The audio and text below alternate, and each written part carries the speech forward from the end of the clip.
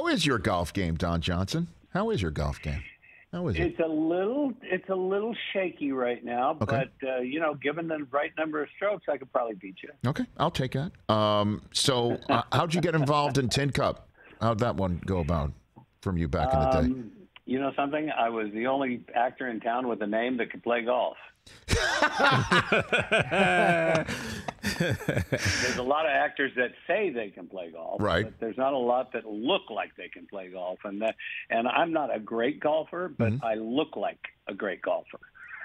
Okay, so you were you versus Costner real time. We played together heads up before. It's like. On any given day, I can beat him usually, 7 out of 10 times. But he's got game. Kevin's an athlete. He's really good. He's Kevin Costner. So and you're Don Johnson though. So did you take any? You needed no lessons, no golf coach at all for Tin Cup, Don? Well, that's part of what's wrong with my game is that as a celebrity, you get lessons from everybody. If you're playing in a pro-am and there's 10 pros, you're going to get a lesson from all 10 of those pros. And, of course, you can't remember them. And holding a swing thought is you can just forget that because, you got, at the time I had Payne Stewart and Phil Mickelson and Peter Costas and about 4 others in my head. So really, like what? Giving you tips, or just in general, or just not for the movie? Yeah, just giving me swing thoughts. And Peter Costas was actually he was the first one. I was picking the ball off the ground. I wasn't really trapping it. I was sort of picking it, and he was the first one to notice it. And you got to be a pretty damn good athlete to pick the ball off the ground and still make it dance. And and he looked at me and he said, "Dude," he says, "you're working really hard. Let me help you out here." So he taught me about the physics of golf. I went, "Oh, yeah, that's a lot easier." Yeah, hit down on it and all that business. So Tin Cup actually improved your game, is what you're saying, John Johnson. Oh my God, yeah. When I went off to make the movie, I was about maybe a 10. And by the time I finished making the movie, I was a 3. A good, solid, legitimate, consistent 3. All right. So what's the best round you've had and where? What do you got for me on that front?